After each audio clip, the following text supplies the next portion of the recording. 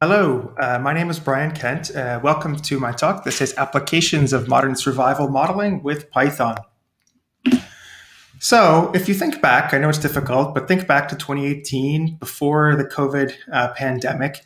One of the things going on was the scooter craze around the United States and around the world.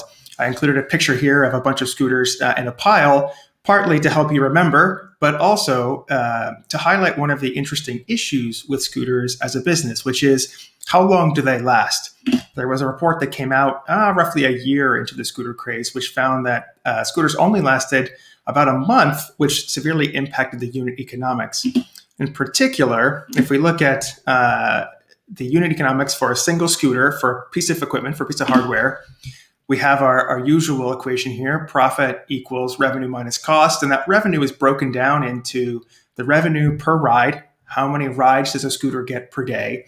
And how many days is a scooter in service before it dies, before it's broken, beyond the point of repair, minus the cost of that scooter.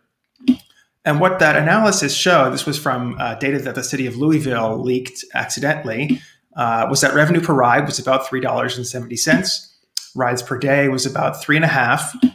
The cost of a scooter was about $550. And so and the days in service was only 28 days. And so if you total all that up, you get a profit per scooter of, not even counting operating costs, of negative $187, which of course is pretty terrible. And so one of the interesting things is most of these numbers, revenue per ride, rides per day, cost of the scooter, haven't changed that much. But one thing that is changing is the days in service. So one of the big questions here is, how many days do scooters really last? This is a fundamental aspect of this entire business model. And in fact, a year and a half goes by, and some of these companies have been able to not only understand the lifespan of scooters, but to optimize that lifespan to get themselves toward profitability. All of this to say that lifespans are interesting, lifespans matter, and in some cases like this, durations of time are actually the fundamental thing that a business might care about understanding and optimizing. So that's the setup.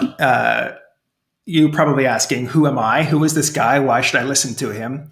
A couple important caveats that I want to say right up front is that I am not a survival analysis expert. I'm more like you out there in the audience. I'm a data science practitioner. I've been in the field for several years at a variety of organizations, big and small, new and old, in a variety of roles.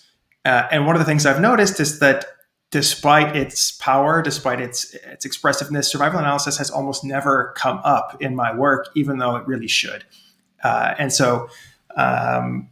Well, we'll get to the goals on the next slide. But the other point I wanted to make is that I am a Python practitioner primarily. And so the code snippets in this talk will be in Python, but it's important to note that there is a lot of good code, a lot of good tools in R as well. So I wanted to highlight that part of my background.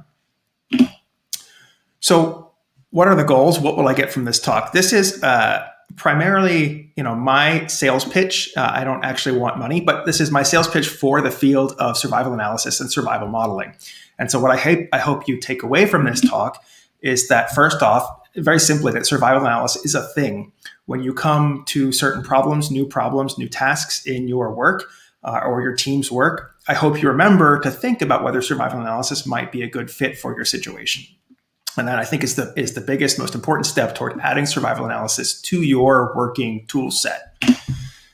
So in particular, when you come to that situation, when should you consider about going forward with survival analysis or digging deeper versus doing something simpler, something shorter?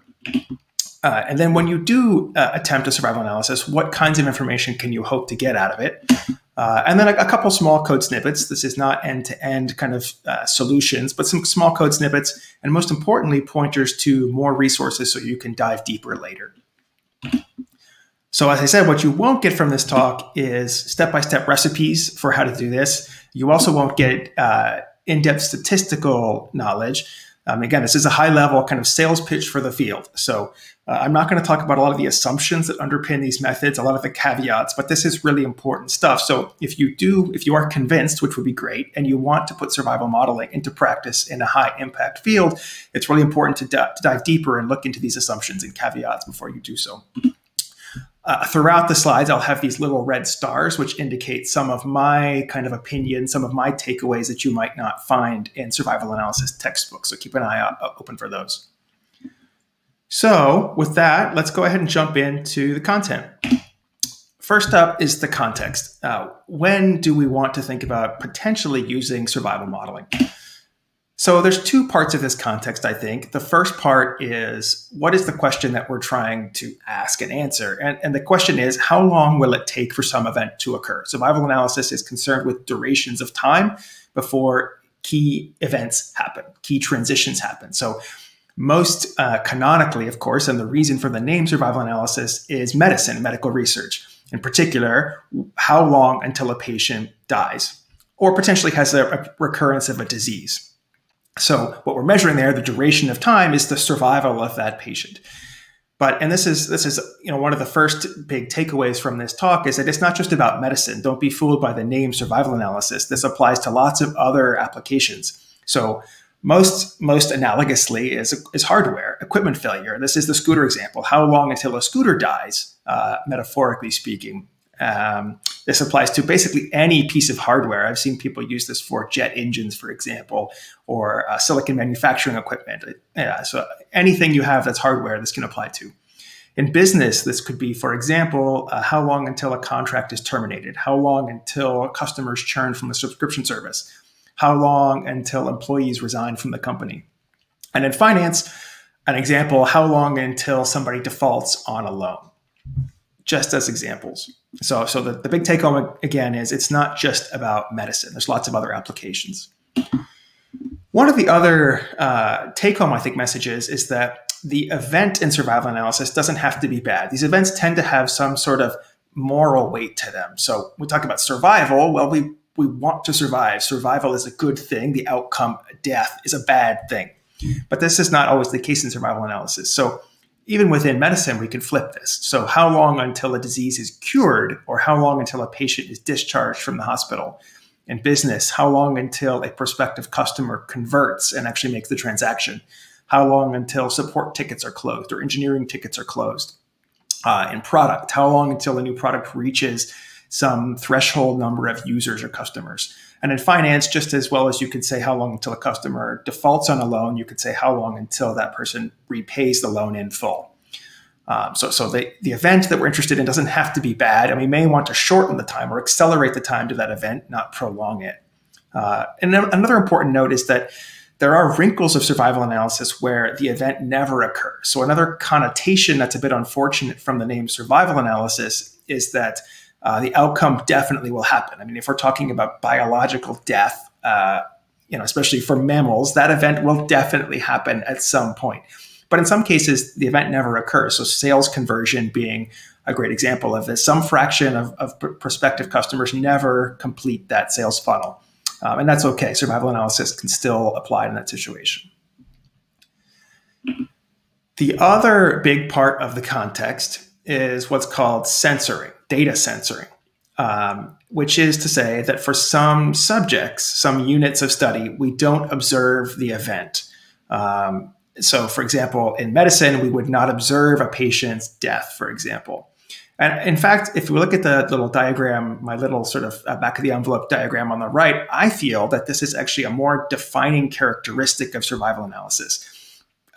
Because what happens is, well, to go to the second bullet, why do we not observe the events? Well, the first thing that happens is the event just hasn't happened yet. It may happen, but we need to close our study. We need to move on. We need to make decisions. We need to draw conclusions and make decisions based on the data that we've seen so far, even though, take the scooters, for example, not all scooters have died yet, but we need to make a decision about whether our new scooter design or our new repair program is having an effect after just a month or two when scooters might last a year or 2 years. So we need to make a decision and move on. That's the biggest reason that I've seen in business for censored data.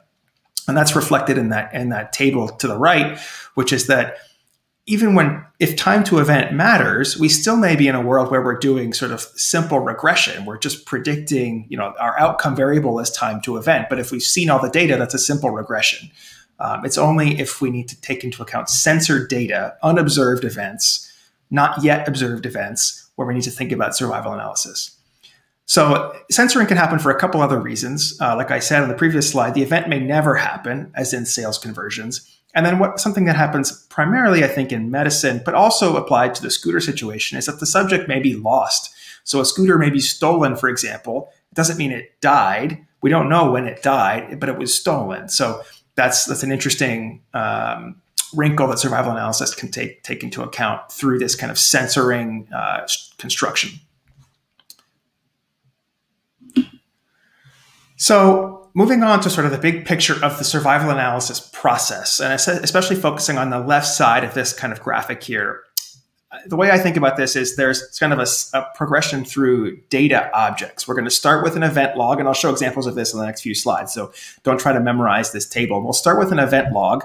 We'll transform that into a duration table, and then we'll transform that into a survival table, and then a survival curve. And I'll explain what all those mean on the next few slides. And then this leads to a variety of methods we might want to do, like parametric curve fitting or hypothesis testing, which are then in turn in service of tasks, bigger picture tasks that we might want to accomplish, like building intuition, description about the distribution of survival, forecasting a survival curve, predicting outcomes for a particular subject, or actually drawing conclusions about how to influence the survival of subjects, how to prolong or accelerate survival time. So that's the big picture, and we're going to start on the left side with these data objects, because I think that's a different way to explain it than you might see in some of the other treatments of survival analysis. So first up, we have event logs. So this data is, well, as far as I know, real data. This is data that's taken from the retail rocket Kaggle competition from a few years ago. You'll see in some of those timestamps there about 2015.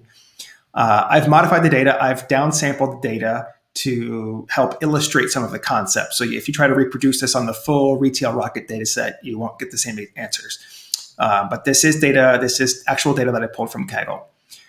Each row in this table describes an event. And so each event has at a minimum 3 columns. We have a unit ID or a subject ID. In this case, they call it visitor. So a visitor ID. We have a timestamp for the event. So that first row, this event happened on June 10th of 2015 at 20 hours, 40 minutes. And there's an event type. So in this case, the event type of that event was a view. So this visitor viewed some item on the Retail Rocket e-commerce website. If you look down that event column, you'll see that there are 3 event types. This is a pretty simple data set. The visitor can view an item, they can add that item to their shopping cart, and they can actually make a transaction. They can purchase an item. There are other fields initially in this data set that I have ignored just for the purposes of illustration. So what we're interested in now is these minimum set of columns of the subject ID, the timestamp, and the event type. And so what we want to know is how long until a visitor makes their first transaction. So I've put these red lines across the table to show the separation between 3 different visitors. That first visitor, 11922, has 3 view events, but never makes a transaction. The last few rows, subject 135, et cetera, has a couple of view events. They add something to their cart, but they don't actually have a transaction. So again, just like the first visitor, this is censored data because we haven't yet seen a transaction in the data before this data set collection was closed. The middle customer there, the middle visitor, 105, they do have a transaction event. So we know the duration of time from when they first came into the system to when they made their first transaction. And we want to know what the distribution of that duration is across the data set. So following on that last thought about 2 of these users, we don't have a transaction. 1 of them does have a transaction. So what are our options in dealing with that censored data? Well, the first option, which is I think what the person who was analyzing the scooter data did, was they just dropped the data points that don't have a transaction. They just dropped them from the data set completely, which is a really bad idea because you're going to completely bias your estimate of the duration until that key event happens. So definitely don't just drop the data that doesn't have the key event, in this case, a transaction. The second option is to threshold durations. So we say, if this visitor in this Retail Rocket example hasn't made a transaction within 14 days, let's say that they haven't made a transaction. Let's just declare our period of observation, our period of interest to be 14 days. And we'll turn this into a binary classification problem where they either did or didn't make a transaction in that window. That can work. That's not necessarily a terrible decision, but it only works if the decision cadence is longer than that duration of interest. So the flip side of this would be the scooter example, where we want to make a decision in a few weeks as to whether a new repair program is working or not, but the scooter lifetimes are maybe on the order of several months. In that case, our decision cadence is faster than the lifespans, and we're going to have a lot of sensor data. We're not going to have a very good understanding of the distribution of survival times, or even the fraction of scooters that die, or in this case, transactions that complete. So option 2 of thresholding can work, but only if the decision cadence is longer than the lifespans. Option 3 is survival analysis, and that's what we're going to talk about, of course, in more detail. And the basic logic of survival analysis is that even for the subjects where we don't see that event, we know that event has taken at least some period of time to happen. So in this case, visitor 11922 at the top of our table here has taken at least 4 minutes for something to happen. That's a very short period of time in this data set, but they have taken at least, or I guess almost 5 minutes to make a transaction. So let's not throw that data away. Let's take that into account. Only when we get beyond that user's known lifespan do we then think about not including their information in the calculations. But let's use what we do have as fully as we can. That's the general ethos, the general spirit of survival analysis. Okay, so the first thing we need to do is we need to move from the event log to a duration table. So the first thing you'll notice is now the rows represent subjects, not events. So in particular, we had previously multiple rows for each of the visitors. Now we have one row for each visitor. So we've kind of pivoted that events table a bit. So visitor 11922, for example, we have their entry time, which is their first timestamp, the earliest time stamped. We have the transaction time, which for them it doesn't exist. It's not there. So that's just an NA. It's a missing data. The crux of this table is the final obs time. Obs stands for observation here in my schema. So the final observation time is the crux of this table. It is either the time of the transaction, which we don't have for this user, or it's the last known moment that we would have observed that user. So in this case, what I've used is the last timestamp across the whole data set, because we know they didn't make a transaction in that entire window. So that's like, if we had seen a transaction, we would have seen it before then. So we know they went at least that long without having a transaction. So that's the final obs time column, and that's the crux of the censoring logic. And then the last two columns are what typically goes into survival analysis tools, and it's basically just a transformation of those previous two columns. The final column there on the right has transaction, is just a true-false Boolean for the transact time. If there's a transaction, it's true. If there's no transaction, it's false. Pretty straightforward. That's the opposite of the censoring flag. And then the duration is just the difference between the entry time of each subject and the final observation time. So you'll see, the person who did make a transaction here, in this case, a visitor 105, they made that transaction very quickly within the same day that they first entered the system. For the other two users who haven't had a transaction, roughly 100 days have gone by where we know they haven't yet made a transaction. So that's a duration table. We've just basically pivoted the events table to get the key dates, the key timestamps for each subject. And then we've turned that into durations and the censorship flag. From there, as I said, those last two columns typically go into survival analysis tools directly, which then give you all sorts of other things like survival curves, hazard curves, etc. But I think it's instructive to actually look what happens under the hood when we can convert this duration table to a survival table. So when we do that, now again, we've changed the index. Our rows now don't represent subjects. We've rolled this up. So now our rows represent durations of time. So in that left column of this table here, we see duration 1, 2, 3, 4, 5. Those are days of elapsed time since users signed up or entered our system, visitors entered our system. And so at each duration, like if we take, say, duration 3, so 3 days of elapsed time since visitors first entered the system, we have three key columns here. The first is what I've called still waiting. We're still waiting for those visitors to make a transaction 3 days after they enter the system. We have 1,010 of those users out of 1,500 who originally entered the system. At that duration, at 3 days, 27 of them had some outcome event.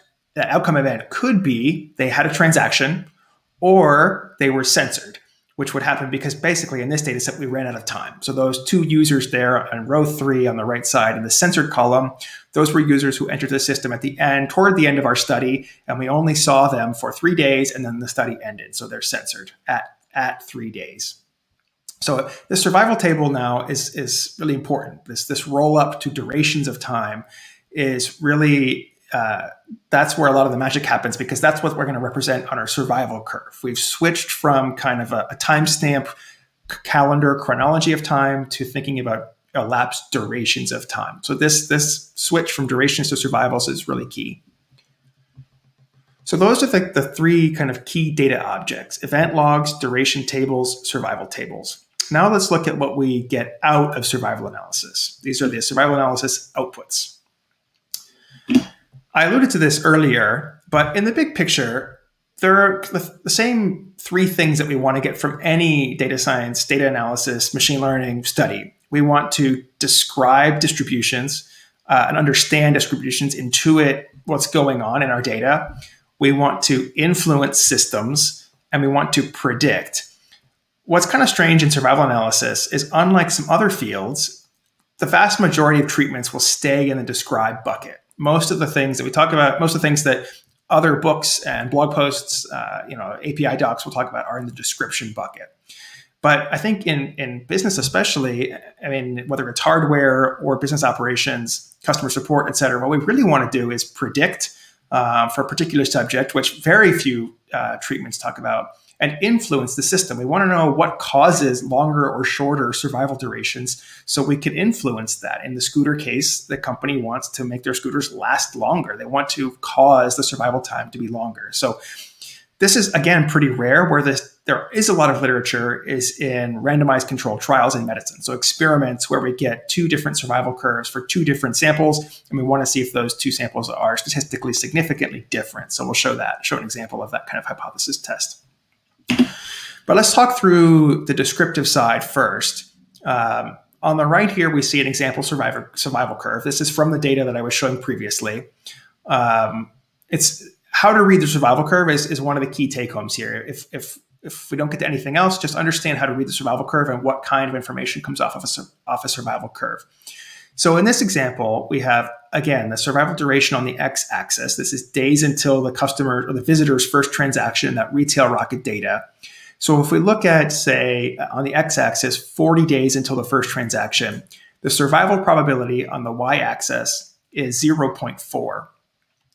In this case, survival is bad, right? We want our visitors, assuming we're retail rocket, we want our visitors to make their first transaction as quickly as possible. So the lower the survival meaning they haven't yet made a transaction, the lower the survival, the better for retail rocket. And so in this case, there is no better or worse. We're not comparing anything, but knowing that, within a day, we have roughly 25% of the visitors making their first purchase. That's interesting to know. And then by day 40, 60% have made their first purchase, 40% have still not made a first purchase. There's a little bit of code on this slide, so we're going to start into some code snippets here. One of the big take-home messages is that in Python land, at least, the Lifelines package is excellent, and it's definitely the place to start for any of your survival analysis. There are other packages I'll highlight at the end, but Lifelines is always the place to start. It has excellent documentation, which is a great place to learn survival analysis, even if you end up using a different tool ultimately. And in this case, we're using something called the Kaplan-Meier fitter to draw the survival curve based on the duration table that I showed previously. So in the code, we have dir, D-U-R is the duration table, and we're just going to provide that duration days and the has transaction columns, those last 2 columns, to the Kaplan-Meier fitter. We instantiate the object, the Kaplan-Meier fitter, and then we fit it, and then it gives us this survival function attribute, which we can then plot directly on this graph. So it's in terms of code, it's just 4 lines of code. It's actually very simple once we have that duration table in the form that the Lifelines package needs. And then we get to all this power of the survival curve. As I was mentioning on the survival curve, I was trying to, as you can see, do some logic in my head to flip the percentage that had actually made a transaction. There's one other very related thing, which is called a cumulative incidence curve, which is just 1 minus the survival curve. In cases where the outcome is good or may never happen, this is often a more useful representation because we can think of this as conversion rates. So this is an example in the Retail Rocket case where we do actually have a conversion rate. It's just a sales conversion. And so it's more useful to think about flipping this curve. So we can talk about, by day 20, 50% of our visitors have converted to a sale. So keep that in mind when you think about survival curves. I'm going to stick with survival curves for the rest of this talk because it's a more common thing to see. But for cases like e-commerce sales, cumulative incidence curves actually make more sense. So one of the methods I want to talk about is comparing two survival curves, looking for differences between survival curves. Now, I've labeled this slide causality, but let me emphasize that hypothesis testing and causality are not the same thing. So let's pretend that we had run a randomized controlled experiment. As you'll see on the plot and in the code, that's not what I've actually done. I've pulled out the monthly cohort for May and June. I've plotted those survival curves so you can see what they look like. And then I'm going to use what's called a log rank test, again from Lifelines, to test as whether these two curves are different. So again, this is not causality, but imagine we had run a randomized controlled experiment and we had these two curves for each of our 2 samples. Then we might want to test if the difference between them is statistically significant. And we would do that with the log rank test in Lifelines. Another thing we might want to do, speaking of monthly cohorts, is track our outcome time to event across cohorts, across time. And so in this case, I've separated out all the monthly cohorts in the Retail Rocket downsample data set that I'm using. And you'll immediately see we have a problem in that the data set starts in May, and we see that survival curve go all the way out to the end of the graph at 130 days or so. But September only has 17 days of data. That's the orange line on the curve. It looks interesting. It looks like it's substantially lower than the other monthly cohort curves, which is good for Retail Rocket, right? We want to accelerate the outcome, so we want lower survival probabilities. But we only have 17 days of data. So how do we know if that's actually usefully different in the end from the May and the June curves? Well, what we can do is we can actually fit parametric distributions to these curves. Again, we're going to use Lifelines for this. Apologies, the code is a little bit smaller now. But what we're going to do is fit what's the Weibull distribution, which is very common in survival analysis. There's many distributions we can fit to this. The Lifelines documentation describes many of them. I chose Weibull here because it looked like a decent fit and because it's very common.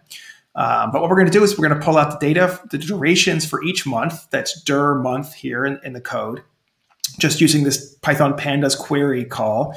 So for each month, then we're going to instantiate this Weibull fitter. This is a parametric model fitter.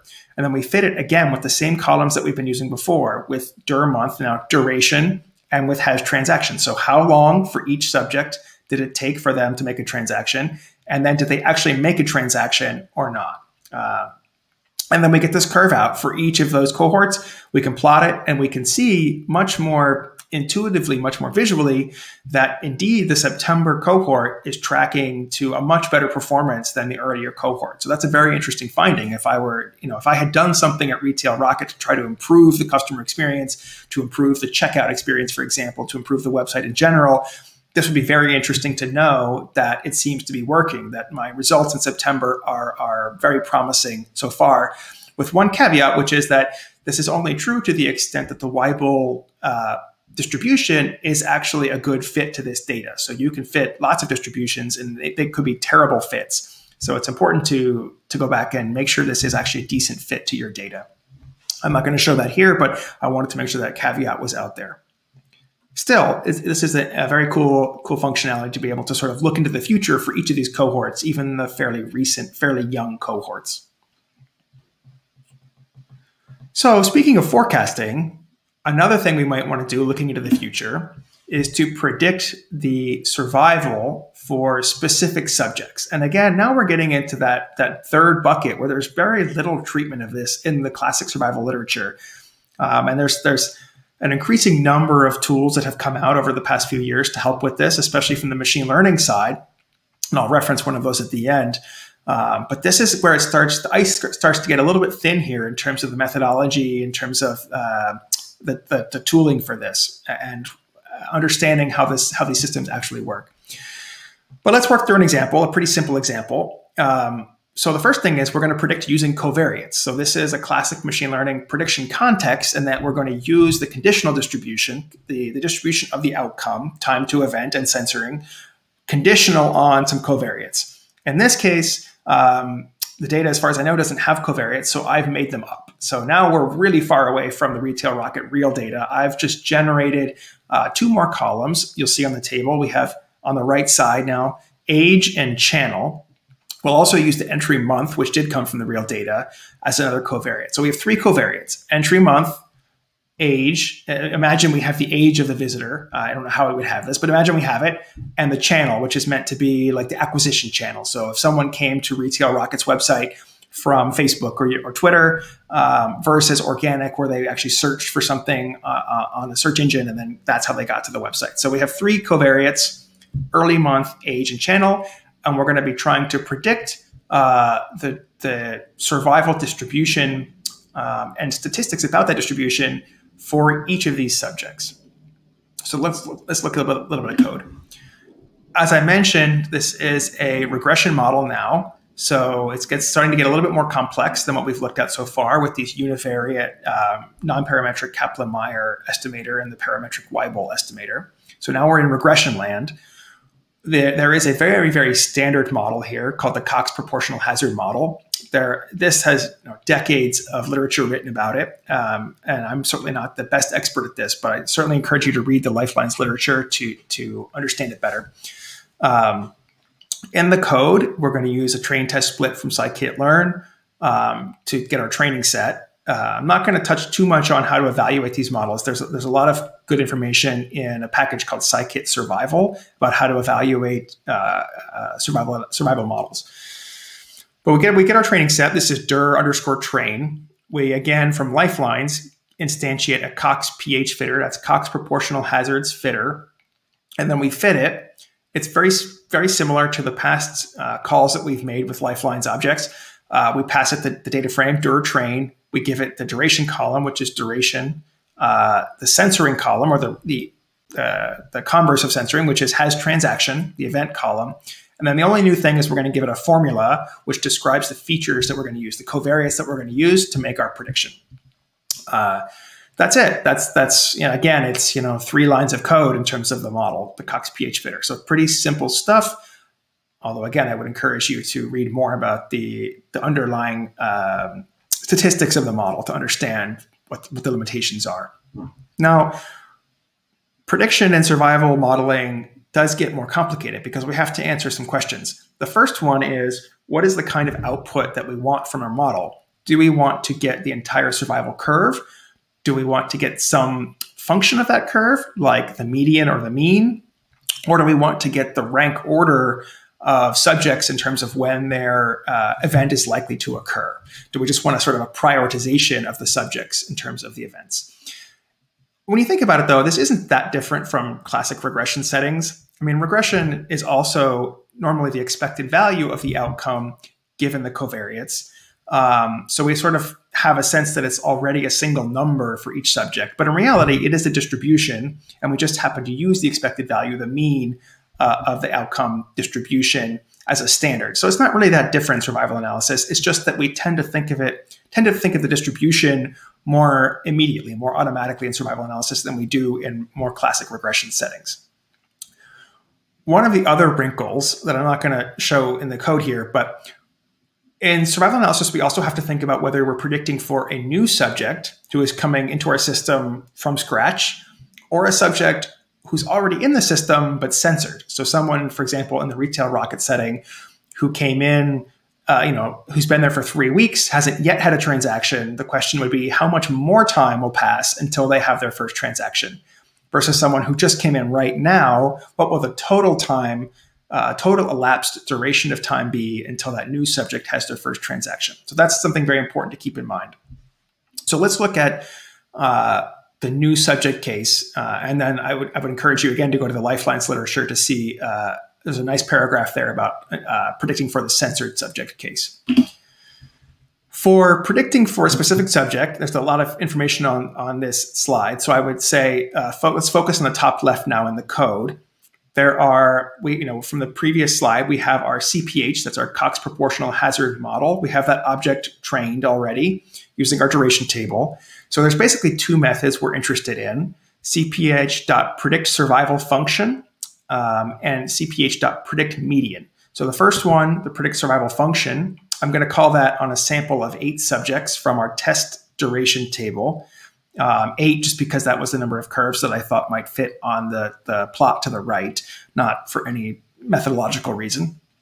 So we call that, I put it into an output object called y star. That's just a series. It's a series for each of those 8 subjects. And so then we plot that on the right, and you can see that there is quite a big difference in the predicted survival curves for each of these subjects. So the blue curve at the top is a subject that the model believes is not likely to have their first transaction for a long time, potentially not ever. Even after 130 days, the model predicts that there's only a 20% chance of them having a first transaction, 80% chance of survival, versus that orange curve at the very bottom, where the model is predicting a first transaction likely to happen within the first day. In fact, it's basically a 0 probability that visitor will reach 20 days without a transaction. So we haven't yet even talked about whether this is a good model or not, but we can see the model is definitely learning something to distinguish these different visitors. So then let's come back to that code. The second line there is the Cox proportional hazard model predict median. So now we're going to predict the median survival for each of those same, for all of the subjects in the test durations table. And then I just copied the predictions for those same 8 randomly sampled subjects into the table below. And so you can see in that table, the median prediction. This is the y star median column on the right. And then you can see what the actual outcomes were for those subjects. So the has transaction indicates whether they have had a transaction at all. And then the duration is the time that's elapsed since that user entered the system and either had their first transaction or was censored.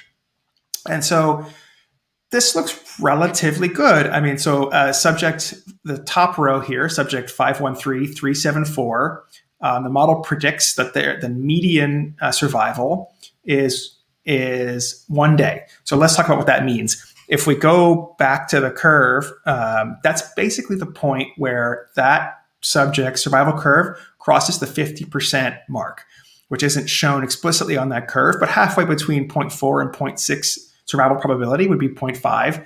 And so the model is saying how many days will have elapsed until that curve crosses the 0.5 mark. And for this subject, 513374, that is the orange curve at the very bottom. The model thinks 1 day will have elapsed when that user hits 50% probability. And that's why the orange curve is so low. And in fact, that is what happened in the actual data. That user had a transaction on the first day. So that model is looking pretty good.